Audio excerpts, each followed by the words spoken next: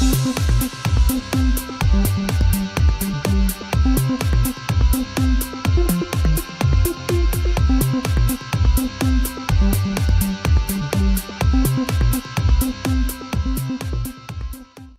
guys, Retro Trek Ralph here with another Eaglemoss Star Trek Discovery official Starship collection.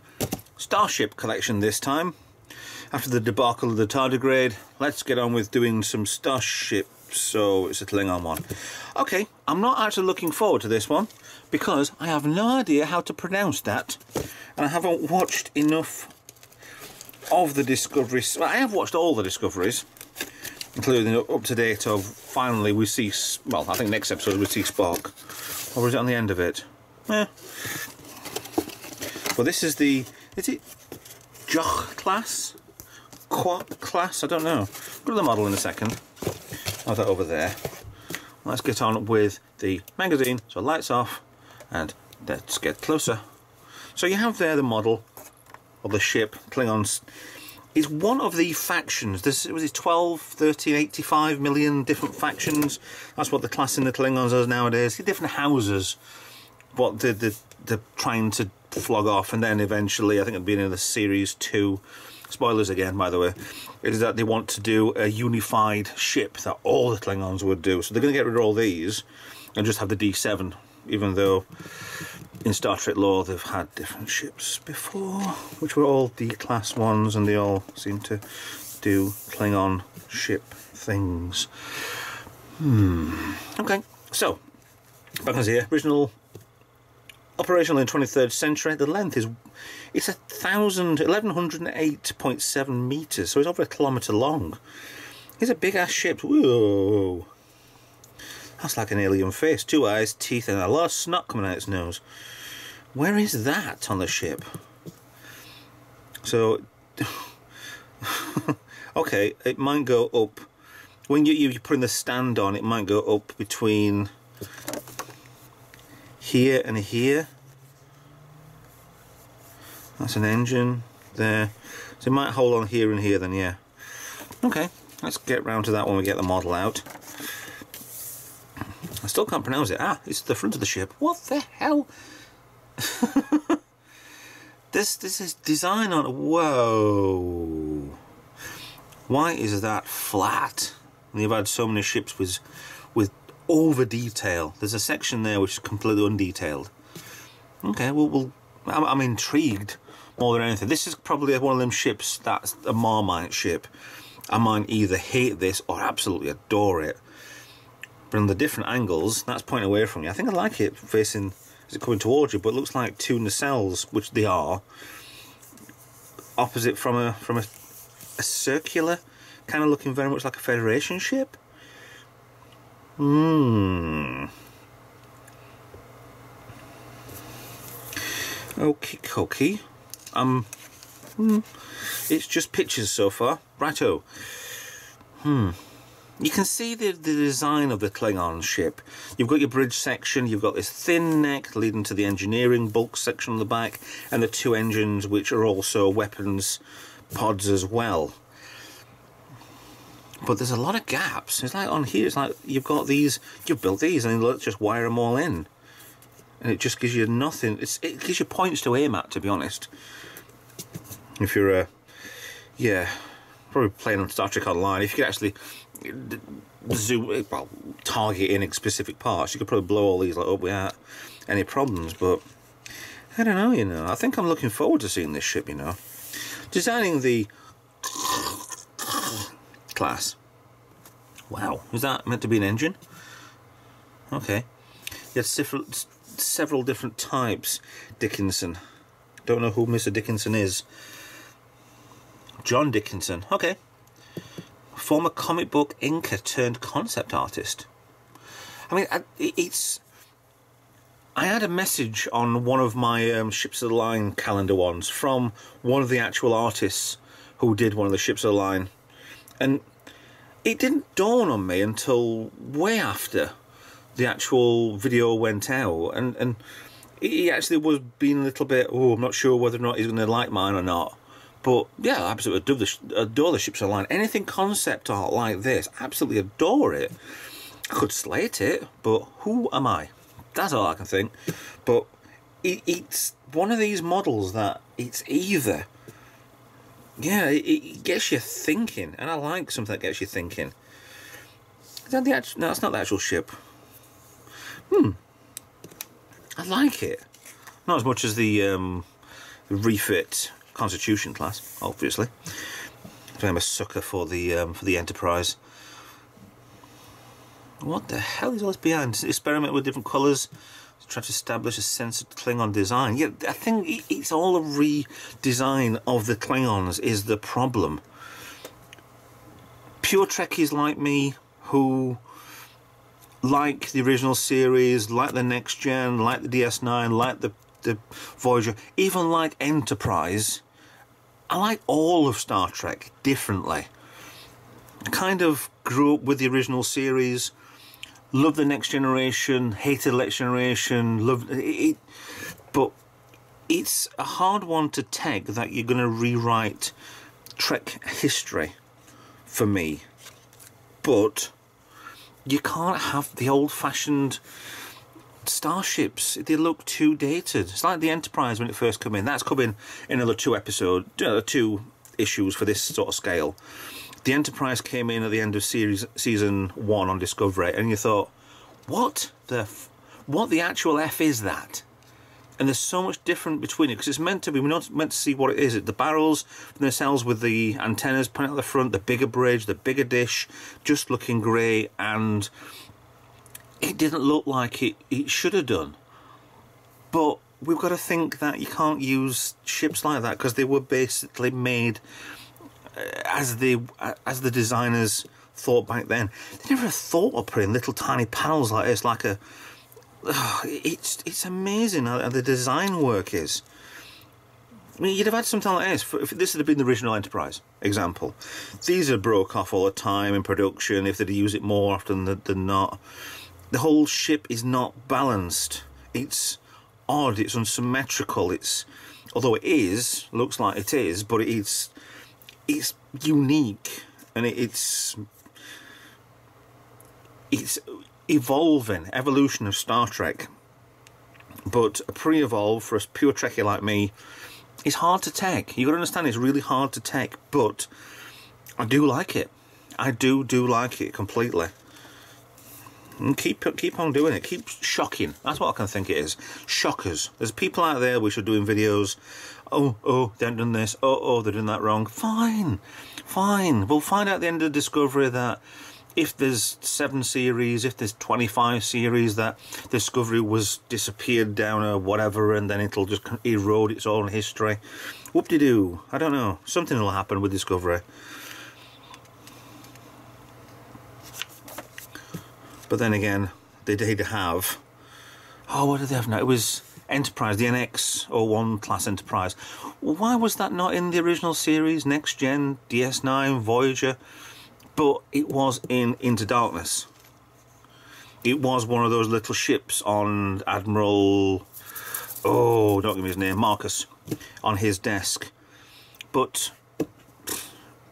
surprised me, shocked me. I don't care. Give me more Trek. So there's just like that one, is the standard Klingon attack ship with this model. Next issue coming out soon, next month, is this Shran. Now I can pronounce that because I know who bloody Shran is. He's the Romulan, not Romulan, Andorian, who was in Enterprise. So it was character has been in absolutely everything. Coombs, Jeffrey Coombs. He's got a starship named after him, which I hope is actually, it'd be nice if they had that, but actually had Jeffrey Coombs in the episode. We've actually seen it in there once or twice. There's always time travel wibbly wobbly things to come out with, but it was in a couple of episodes. It looked very odd. Big engines at the back, not much of a warp. The cell looks like it's been separated, but yeah, we'll get to that later. Teaser. Let me get you in on here. Teaser for the future ones coming up. We have, is that the Edison? I'm not quite sure. We've got the Worker Bee. That's Harry Mudd's family's ship. I forgot what you call it now. That's a Cleve ship, because we've seen the when we had the debacle with the Glen, somebody got one of those as the concept art, the first production one. But also, on this scale, we're having the Enterprise. You have to. We've had it in a couple of episodes anyway, so you've got to have that. There is the XL version out, and eventually, I'm not doing it straight away. I can't afford them. So I'm not going to buy the XL ships. I know some are amazing, some are absolute crap, but they will be reviewed and bought eventually, but not yet. So chill out, I'm not doing them as of yet. There are always possibilities, Spock said, and there's always possibilities that there'll be a sale on and I might buy them. So here's the class. Wow, are you seeing that? Is that purple? Okay, this looks... Oh, I love polystyrene. Anybody who knows me knows I don't like polystyrene.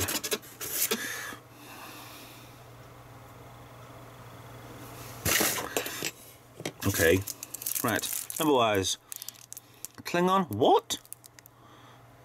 The Clark class. What the bloody hell is that? Why isn't this saying QOJ class? 4751-A/A. Don't know. Right, I'm going back to magazine because I don't know.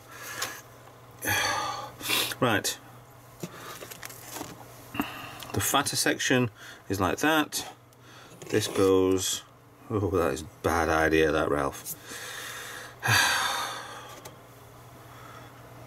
Will the front bit go between?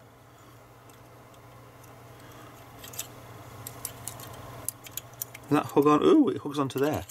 Okay, it hooks onto there. So that's the position of the stand. Don't like this at all. Upright and ta-da! See, didn't drop it this time. I know there's plenty more time for me to go, but didn't drop it this time. So I'm not going to keep that on there because I'm going to drop it. I know I am.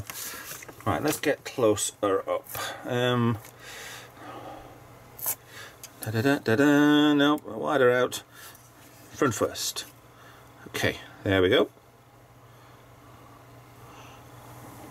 There's not much detail on this front. There we go. There's the two eyes. It's like the alien off of The Fly, the Jeff Goldblum film. Because there's the purple and there's greys and there's... Actually, this is showing green more than anything. There you go, that's what I see. That's better. Reminds me of a palette from Babylon 5. Anybody else seeing that? It's kind of purple. Very... They've got a lot of detail on here. It's not symmetrical as in that way, because there's only two there and then there's half a dozen that way around. So, bottom section, let's have a look. Going past. Choo-choo!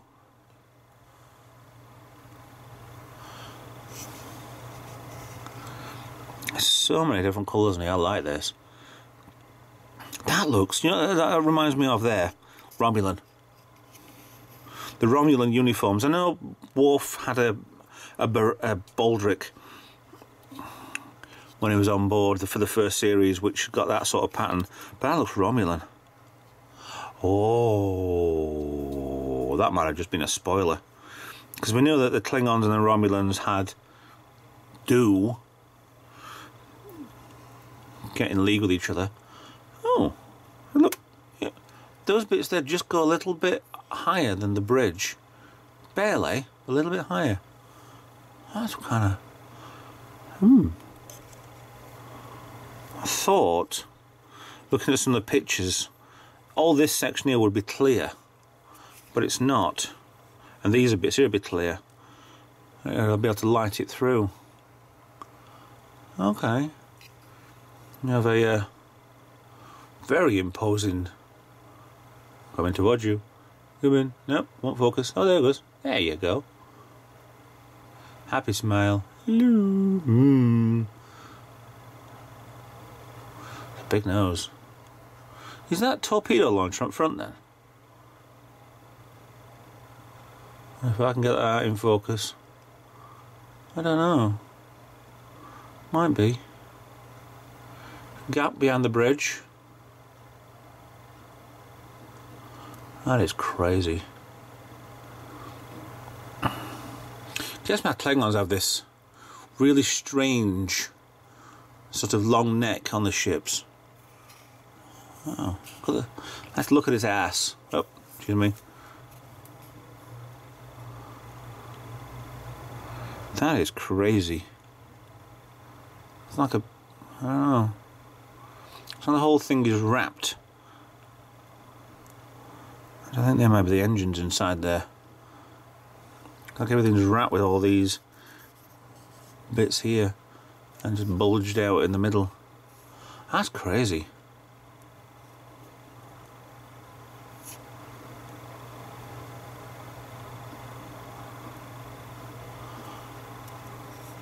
I mean, I do like a good looking ship, but I absolutely adore a great paint job. I mean, these are probably just stuck over it anyway. I think each one of them has to be uniform with each other, but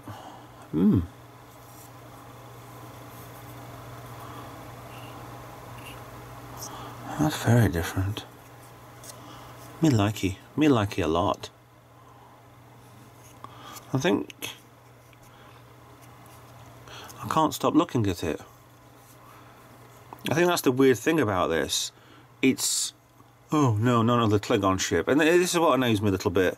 You've only got Federation, a Vulcan, and I think this is a second one. But this is only number 10.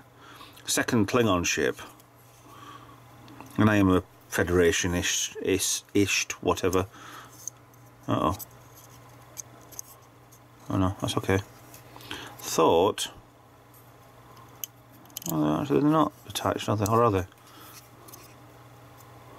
Okay. Maybe they weren't meant to. Or maybe it's as bad as the tardigrade and things just aren't stuck in place. Are these on? No. I'm going to leave it as is. They look like they should be where they are anyway, so let's not stick things up and cover things in glue. I like it. There's this ring around here. Why the hell is there a ring around there? I thought it looked like that might have been a saucer section of a ship, so it would go that way. Here we go. We're going to fly into it and hold it on from the back. Oh, with a bridge up here maybe, but it's not though. It's just two strange rings. Maybe part of a Klingon warp drive. I don't know. Because we had one, Federation, the ring ship, the Enterprise, but I honestly can't put this down. That's the first one of the ships that I've ever had that I've had that with. Can't stop looking at it.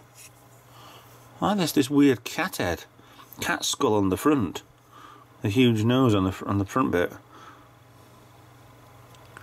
That's just absolutely crazy. Right, my video's going on too long. Put it down. Can't.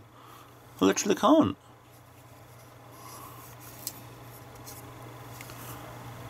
Yeah, this is the first. I don't love it. I just can't put it down. So that can only be a massive compliment to the designer. Really, massive thumbs up.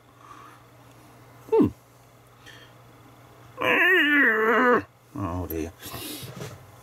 Anyway, thanks for watching. I'm going to just carry on over here and just not bother.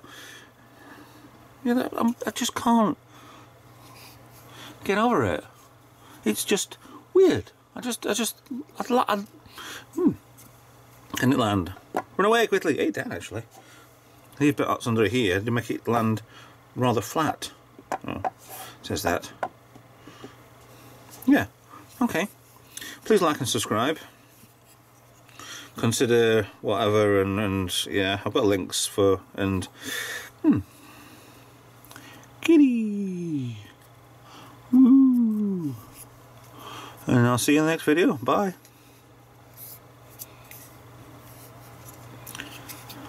No. That does look good, I like that.